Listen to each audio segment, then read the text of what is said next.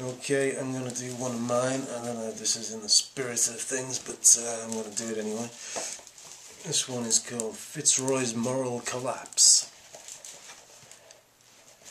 Alle Kunst ist umsonst, wenn der Engel auf dem Sundloch brunst.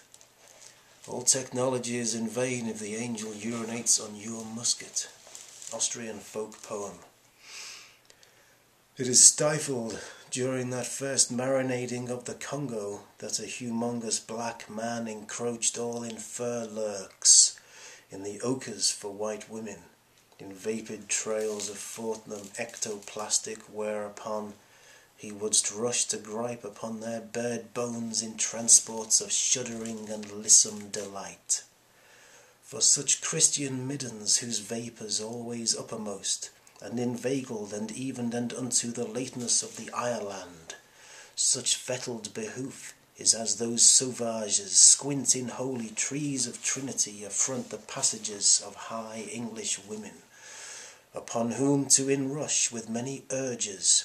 Eke now it is spake in such North Americanas, where chest-headed men still lilt and loll in the front woods of vermouth and Moorish California, in long quack grasses, as shy big birds parley wildly for the extrusion of bonneted females from their wagons below.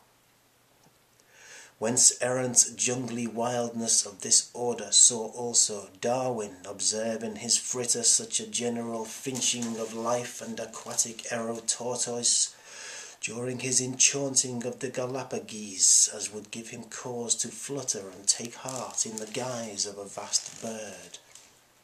He would stoop into Fitzroy's cabin there to demand more pumpkins be allocated to some dying damned lizards on the foredeck, where it is recorded that he would prefer to perform his morning dance of the Galapagine finch father.